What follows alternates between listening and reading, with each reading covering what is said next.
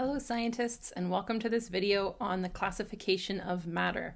Before you continue watching this video, you need to have a copy of the notes from class that say classification of matter, and you need something to write with. It will also be helpful if you have a copy of the periodic table. Okay, let's go. So what is matter? We're going to talk about matter a lot. Chemistry is the study of matter. Matter is anything that has mass. It also has volume, which means it takes up space. So anything that has mass and takes up space is matter. Everything in the universe is either matter or energy. So if you're trying to figure out if something is matter, it might help to think about whether or not that thing could be energy instead, like light or sound or something like that. And we can split matter into different types.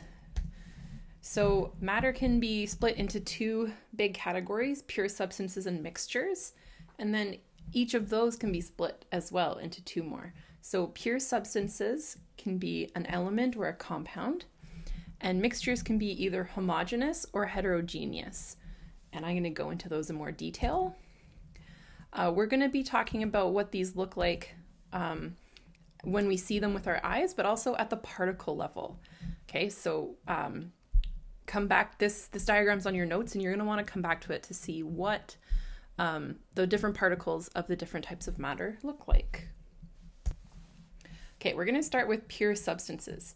You'll know something is a pure substance if it's only made of one type of particle.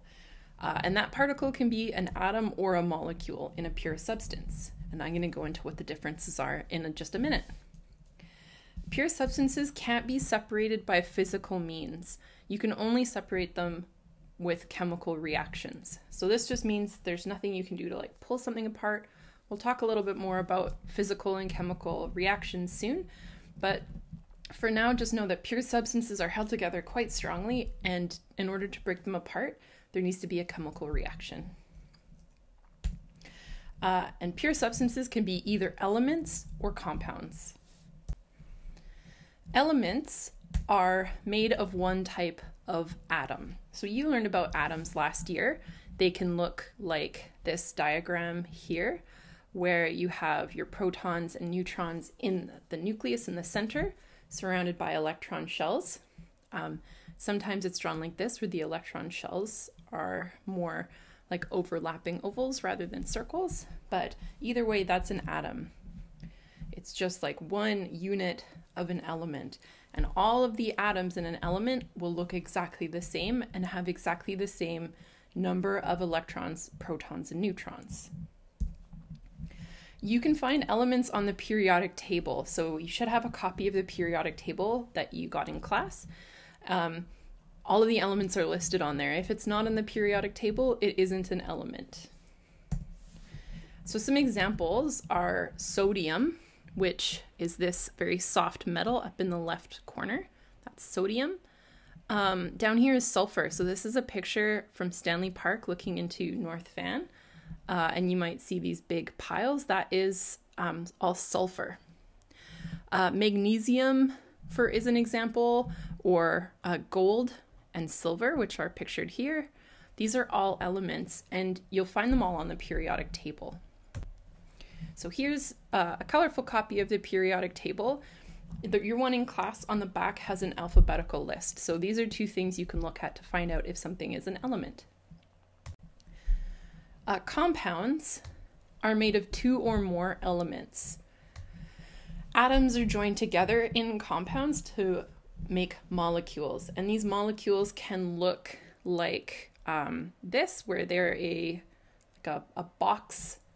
This is called a lattice structure, where it has atoms joined together over and over in a structure, or it can be something like this water molecule, where you have two hydrogens bonded to an oxygen.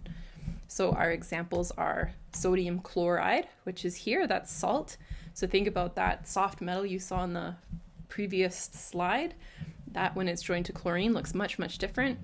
And if you zoomed in on one of these little crystals, you would see that there's sodium and chlorine elements or atoms alternating to form this little structure, this box.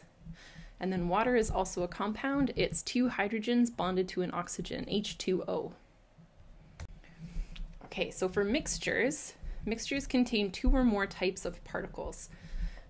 And these can be separated by physical means. So we can do things like pull these apart.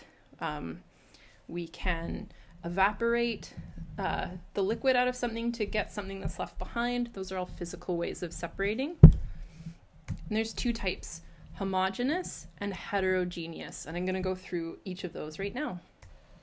So first we have homogeneous mixtures. So in a homogeneous mixture, the different parts are blended together so that it all looks the same. You can't see the different parts of a homogeneous mixture. And the way I remember this is that homo means same, the prefix homo. So you've probably heard this in the context of sexuality. So someone who's homosexual gets into relationships with people of the same gender as themselves. So homo means same. Homogeneous mixture means it looks the same all the way through the mixture. So some examples are milk, juice, soap or shampoo, air, steel. So here's air, which is an interesting mixture because we can't, like, air doesn't look like anything to us, right? But if you could look at the particles that are in air, you would see that you have elements like oxygen, hydrogen, carbon, nitrogen, chlorine, and fluorine. But you also have some molecules, so things like carbon dioxide, CO2, or ozone, or water. There's lots of different types of gases that go into air, but we can't see different pieces of the air. So that's one example. Milk or juice are liquids that look the same all the way through. So you can't see any differences in the milk, but milk is made of things like sugars and fats and proteins. There might be like calcium and vitamin D in there. And it's a lot of water as well, but you can't see those. Something like soap or shampoo I included because you can turn your bottle of shampoo and look at the back and look at the ingredients list and see that it's made of tons of different things, but you usually can't see the different pieces. And then steel is what's called an alloy. So it's different elements together to make a metal. So steel is mostly iron and then a little bit carbon, but you can't see those different pieces, so it's homogeneous. The other type of mixtures are called heterogeneous mixtures. So heterogeneous mixtures means you can see the different parts of the mixture. So the different things that make up the mixture are visible. Hetero, the prefix means other or different. So just like with homo, the way I remember this is to think heterosexual means someone who prefers relationships with people of a different gender than themselves. So hetero means different or other. So for example, cookies, you can see the chocolate chips in this cookie. Something like soil, if you look closely, you can see that it has little rocks in there, parts of decaying wood or plant. It might have clay, it might have gravel, it might have plants growing in it. Something like a snack mix, so this is one of my favorites, Bombay mix. Cereal when you put milk into it, or pizza.